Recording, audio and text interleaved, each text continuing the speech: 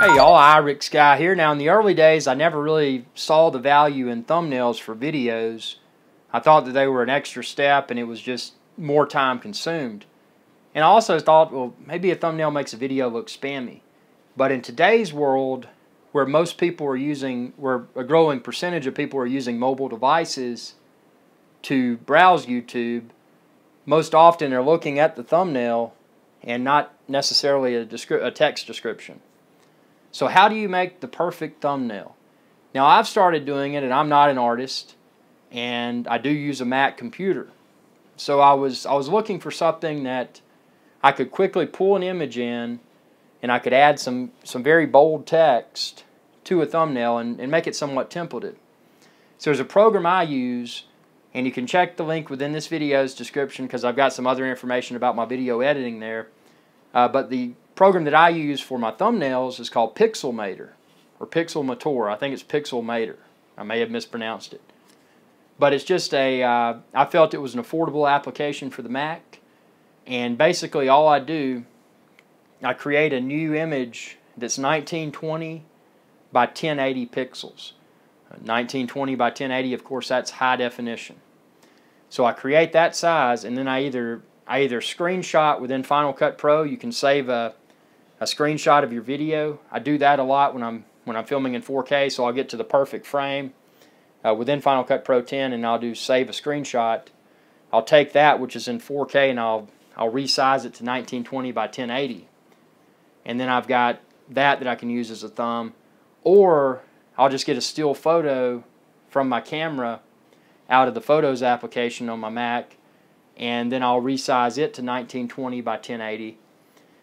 So that's the first step, is getting it the right size. And then all you do, based upon the colors of your image that you're using, the 1920 by 1080 image, based upon the colors in it, just find a font that's bold and a font color that really stands out against that image. Now usually I'll use like white, black, red, those sorts of colors, because they seem to be, in most situations, one of those three will probably work and it'll stand out.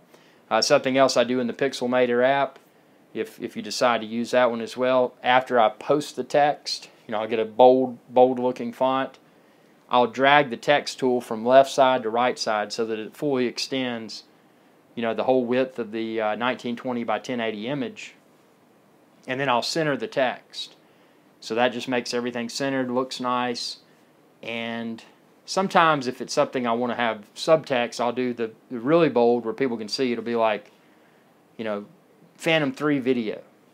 It's a drone video, Phantom 3. And then down below in smaller text in a different color, I may put, testing the propeller guards or something along those lines. So that when they see that video, when they see that thumbnail rather, just based upon the picture, they know what to expect from the video. And based upon the text, they have more clues. And then that way, if the person's strictly a visual person, they're looking at the thumbnail and they see a picture of a drone, then that may encourage them to click. But maybe they're not strictly visual and they see a picture of a drone, but that's not enough for their mind. So they want to know, hey, this is about the propeller guards. So then maybe the addition of that text is what made that person click and watch your video. So thumbnails are important, and from what I've experienced, they seem to have become increasingly more important. And if you look at your if you look at your YouTube analytics, you may find by looking at analytics that some of your videos, and this is something I encourage you to do some videos without thumbnails, then do some with, that are of similar topics, and see how quickly the video with the thumbnail that has the text and the high quality image versus the video that just pulled a default thumbnail when the video was uploaded. See how those similar videos perform. The ones with the thumbnail and the ones without the thumbnail.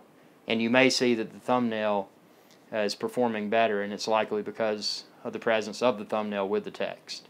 So I hope this video is of value. Feel free to subscribe if you haven't already. It's youtube.com/IrixGuy.